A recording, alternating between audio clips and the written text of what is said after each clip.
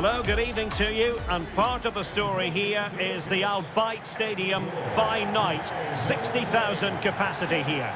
I'm Derek Ray and delighted to have Stuart Robson sharing commentary duties with me.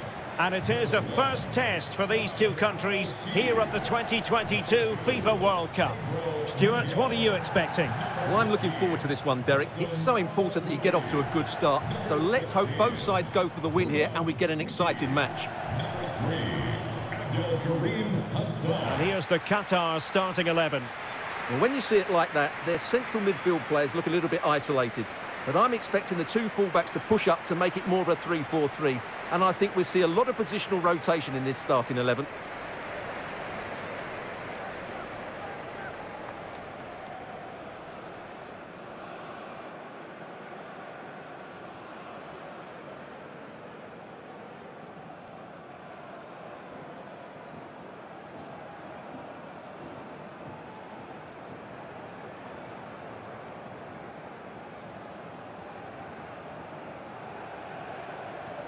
This is what they'll be up against today.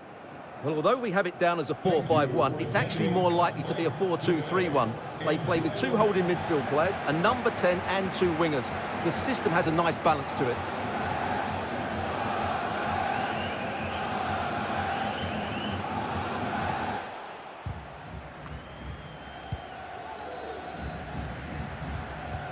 And the timing was perfect. Ball one. Must be! Superb save. Well, he should score, of course, but that's a brilliant save.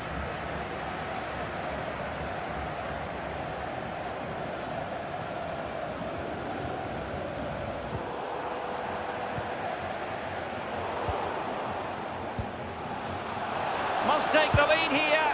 Oh, he's been denied. And they remain locked together. Well, that's a good save, but really he should have scored from there. That's a big chance.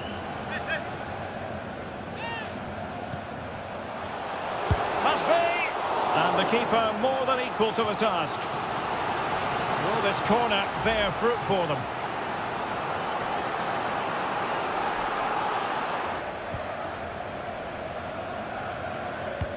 Well, this could pose problems for the defenders. Could be! Well, it really wasn't a great effort, was it? Can he put them in front? But it was a wonderful chance, but the goalkeeper comes through. Karim Boudiaf. Afif. Oh, he's done it!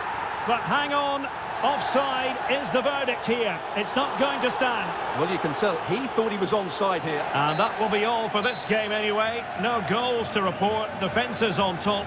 And Stuart, as ever, interested to get your take.